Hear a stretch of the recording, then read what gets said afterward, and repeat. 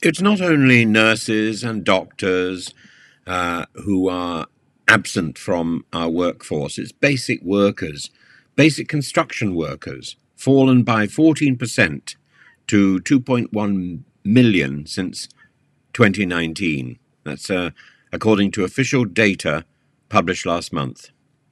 There's 38,000 vacancies advertised every month in the last year, according to the Construction Industry Training Board. And people can't, construction projects can't fill these vacancies.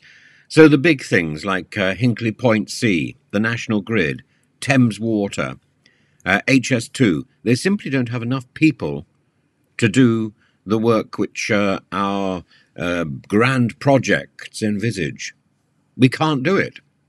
The skills shortage in construction, the skills shortage in nursing, in health in general, the skills shortage in in policing, in almost any industry where you actually need people on the ground who have been trained, is staggering. Why?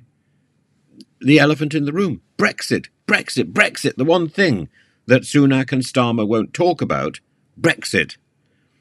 This is a global problem, admittedly, but it's also local. Many workers are being poached and taken abroad. Many of our workers are being taken abroad. They're being lured to Australia, for example. Why not? Because they're being treated better there. They're being lured to the Middle East. Why not? Because they're being treated better there. And there's nobody being lured here. Why would anybody want to be lured? How can anybody be lured here when the health service doesn't work? When you call up your bank and you're treated to endless abuse and bullying, starting with the security check, this miserable infantilization of the customer. And why would any? And then you've got the issue from Sunak that we don't want workers to bring their families here. So anybody who's coming here to work in this country is coming here effectively as a form of paid slave, while their family are getting on in their own country. So they've got to maintain 2 houses or live in some sort of dormitory. They might as well be working on an oil rig. And we don't provide enough money to lure people here for that sort of misery. The new visa rules, which came into force in 2021, many who were here, even enduring the sort of contempt and racism that we mete out to them, have returned to their home countries or gone to other demand hotspots around the world. We are finding it harder and harder to encourage people to come to work here because we treat them so badly. And Yvette Cooper is already foreshadowing what's going to happen. On Sunday, she said Labour planned to reduce work-related immigration when it gets into power on July the 4th. So it's only going to get worse. The legal net migration thing with a cap from the Conservatives. The last thing big industry needs when it's struggling to actually find workers.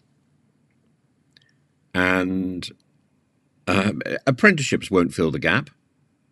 There were 31,000 construction apprenticeships over the last 5 years, and only 40%, more than 40%, dropped out from the start of their courses. So we don't have staying power. We can't keep those people in the apprenticeships that they've signed up to. Why? Because we don't have clear goals, and because we so demonstrably treat construction workers poorly. We're more interested in statistics than we are in people.